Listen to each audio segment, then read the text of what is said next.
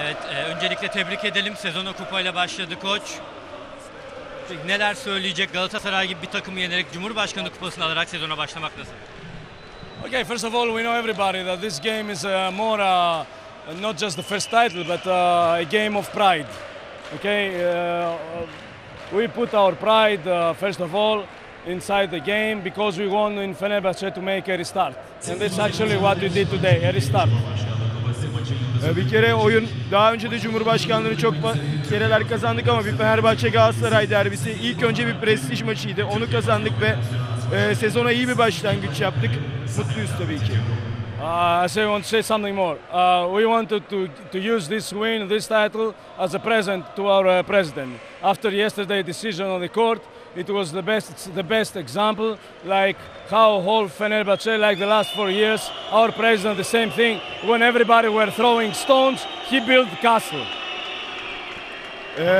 Dünden itibaren şunu söyleyebilirim. Bu özellikle dünkü karardan sonra çok kıymetliydi bu maç. Bunu yaparak, bu maçı kazanarak da Fenerbahçe'nin ne kadar güçlü bir organizasyon olduğunu gösterdik.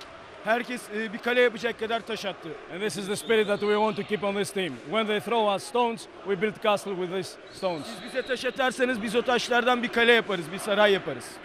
Peki, maçla ilgili sorum. Lavender ilk yarıda bazı hatalar yapmıştı ama şu an bakıyorum maçı çeviren oyunculardan biri oldu Lavender. Ona güvendi hoca. Neler söyleyecek bu? Lavender is not so good on the first half, but after that she played very well. You trust her. What do you want to say about that? Actually, all these players, but I believe the Gala had the same problem.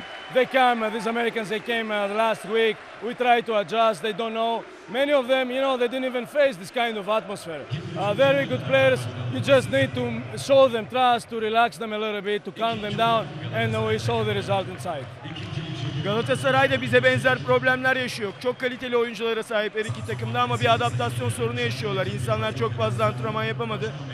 Oyuncumuzun ne kadar kaliteli olduğunu biliyorduk. En sonunda o da kalitesini sahaya koydu. Koça çok teşekkür ediyoruz. Başarılar diliyoruz. Tekrar söz Hakan Aslan.